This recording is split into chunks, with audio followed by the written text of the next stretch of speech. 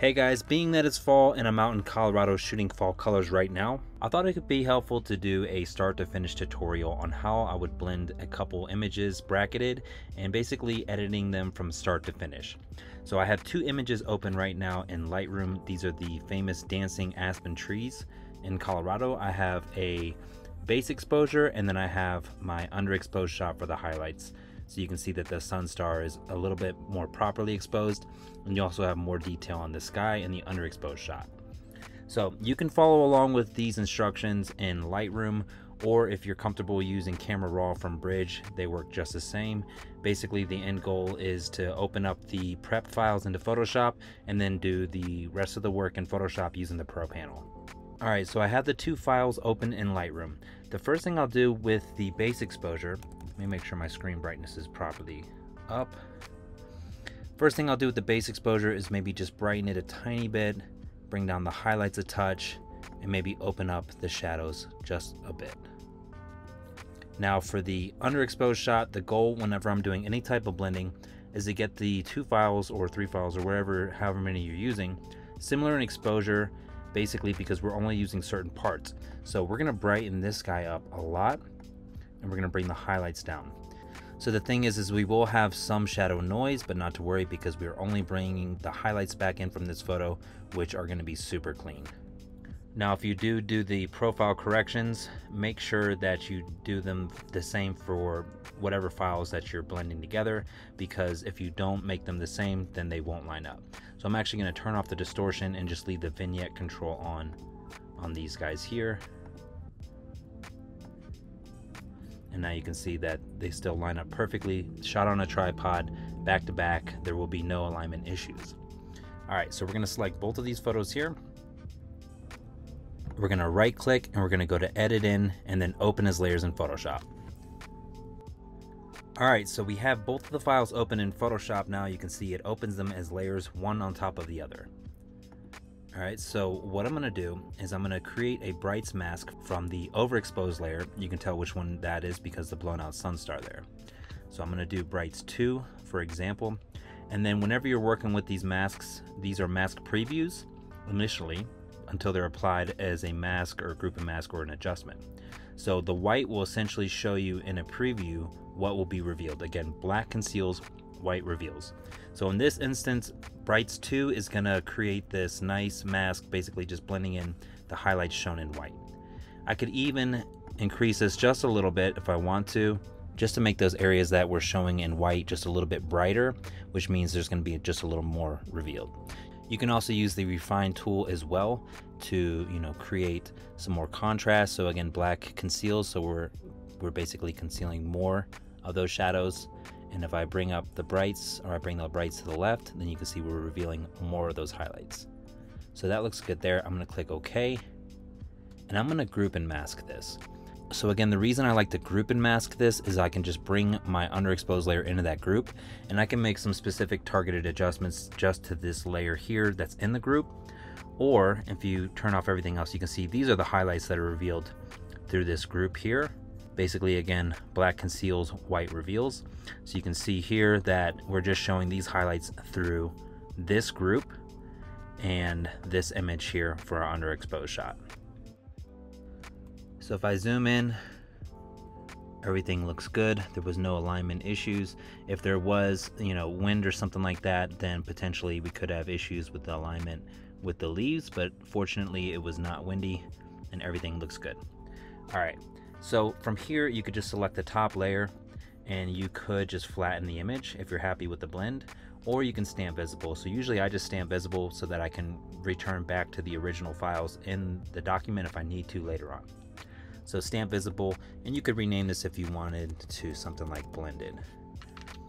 All right, so next up I'm gonna go over here to filters, and then I'm gonna do the darken highlights. Darken highlights is just gonna basically darken the brightest highlights and bring back a little bit more detail and richness to those brighter areas. All right, then I'm gonna do the Lux layer. So I like the Lux, it just adds a nice little pop of contrast. You can see the contrast added there and the brightness and the colors. All right, so then next up I'm gonna do the Orton Sharp. So Orton Sharp is a combination of the Orton and the high pass sharpness. So this is the Orton Solo, this is the high pass Solo for the sharpening. So this is just a combo of the two. So when you click Orton Sharp, it's going to bring up these dialog boxes here. These are just different values that I've found work the best overall for most photos. You can play around with these if you like to and change them, but I usually just keep them on the default because, again, I think that they're the best. So I'm going to click OK. And here the levels comes up and you can adjust, you know, the brightness or darkness of this Orton effect if you'd like to.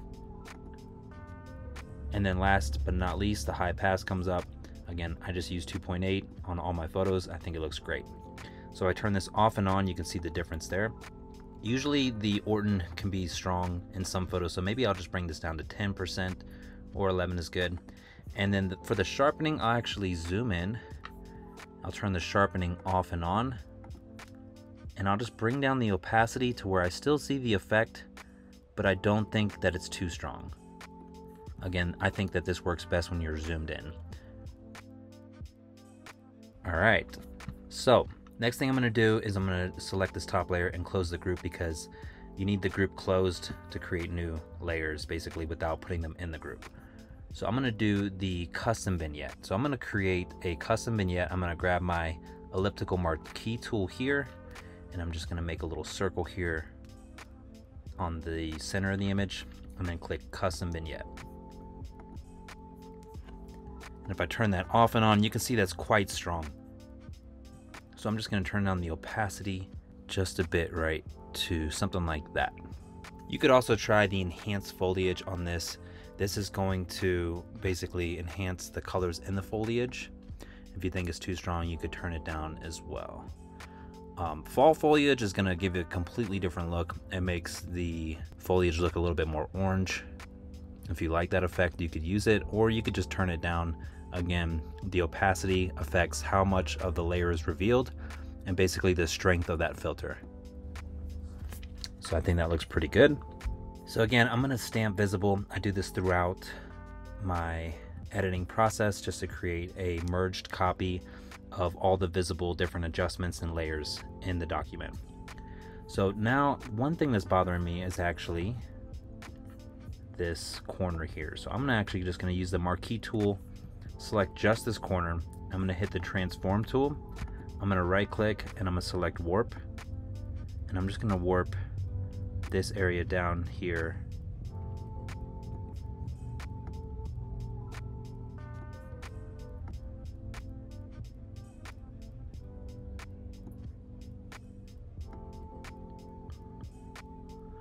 Just to minimize whatever that was in the corner. I didn't really think it added to the image. I think it kind of was catching my eye, so I'm just going to minimize it by hiding it. And I'm going to click enter and then deselect. And you can see that I just basically just hid that little corner there. All right, next thing I'm going to do is my finishing touches. I'm going to just open this in Camera Raw really quickly. I'm just going to bring the shadows up just a touch, highlights down just a little, bump the whites up so the whites makes the image pop, but it also can blow the highlights out. So one trick to this actually is you can create a radial filter, put it over your brightest light source that is being affected, that's getting blown out, and then invert it, and then basically you can just brighten the whites or bring the whites up, and it's only going to bring the whites or whatever your adjustment you're adding to the outside of that filter. So you can see it's not affecting the sunstar here or not blowing it out further. All right, I think that looks pretty good. Click OK. And you can see we started from basically this blown out, kind of washed out looking image with the raw file. And then we have added some nice adjustments and some color and contrast. And I think that looks really good. You could also do some dodging and burning if you wanted to. So let's say we want to add a shadows mask. Something like that. And we can also refine this as well again by bringing up the refine button.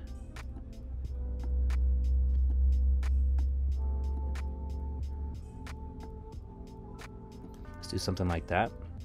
And the cool thing about these mask previews, guys, is you can actually just grab your brush and paint right on this mask preview and it will adjust the mask. So if I'm doing those type of adjustments with the brush on a mask preview, I'll usually change the blend of the brush to overlay, and I'll use black and white basically to, you know, add to the selection or subtract. So let's say I really want to affect these trees here. I can paint over these trees and really, you know, dial in specifically the trees. Now I could apply this adjustment as a dodge and burn layer. So let's do dodge and burn overlay.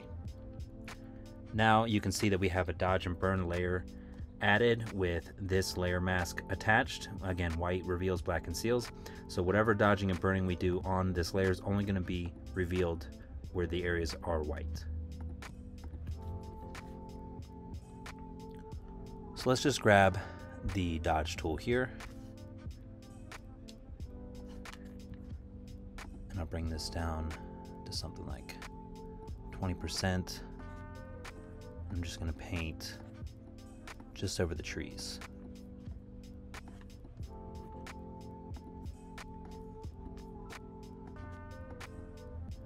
You can see it's not affecting those bright highlights or the leaves in the background at all.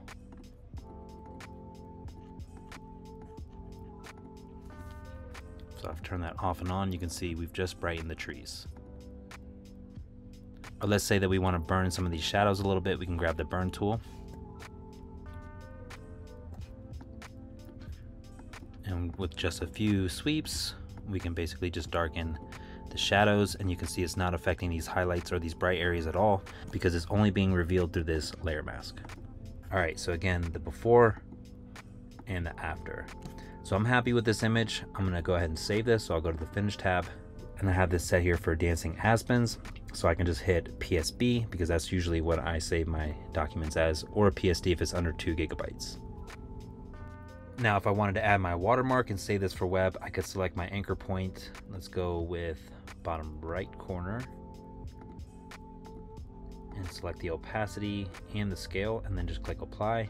You can see it just puts the watermark right there in the bottom corner. Now, I can set my pixels for save for web to whatever I desire. 3000 I think usually works good. 2048 is what's recommended for most social media sites and websites, but I find 3000 pixels works really well. So I can just click JPEG now, and that will save it for web. I'm not going to add any sharpening to this because I did add sharpening with the high pass. Alright guys, I hope that you found this video helpful. If you did, give it a thumbs up. If you have any questions at all, you can leave them in a comment below and I'll get back to you as soon as possible. Again, check out the 5-day deal. It's going to be a epic bundle this year. Again, supporting charitable causes, and it's only available for 5 days starting tomorrow, October 13th. Again, if you use my specific link below, then I will send you out an extra tutorial for the Pro panel after the sale is over, but it needs to be purchased through the link so that I can actually see that your email is linked with the link, and then I can send you it out after the fact. Alright guys, thanks again and happy creating.